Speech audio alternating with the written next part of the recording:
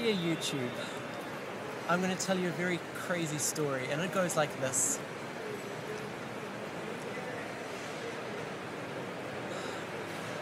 I'm starting back in aggro. A few days ago I had a really bad experience with the train because my iPod was stolen on the sleeper train when I was tired, and I had a very restless 12-hour sleep, and I was trying to take very good care of my stuff, and I placed my iPod down and I was packing all my bags away and I lost my iPod. You know the story. Agra was incredible. I visited so many things. I saw the Taj Mahal, I saw Agra Fort, Baby Taj, I saw different stone craftsmanship, people making carpets, had a great lunch, met an awesome Swedish couple, spent the day with them, then took another train to Delhi. I've had the opportunity to see the Efficor team have a day of rest, which is my first day of rest since Rome. Spent the whole day in bed sleeping, and the whole night sleeping after that. It was wonderful.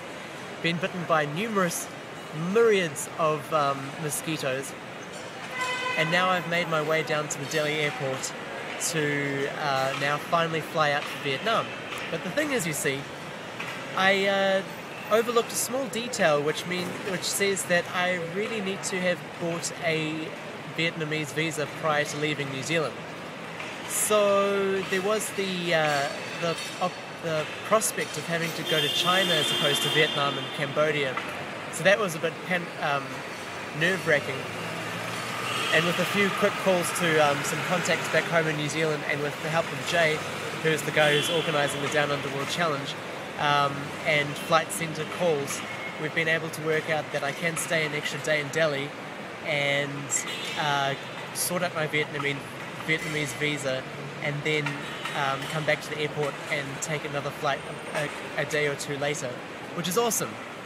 So I'm making this vlog to you outside the Delhi airport, and I'm waiting until it's daylight so that I can then take a taxi down to the Vietnamese embassy, and from there I will go down to the guest house at Efficor again, and I might have an opportunity or two to see some other awesome things around Delhi.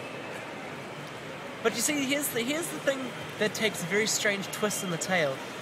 I've just pulled out my sleeping bag, in which I was sleeping in on the train, and I heard a clacking noise, and I was like, what is that? And then this falls out of my sleeping bag.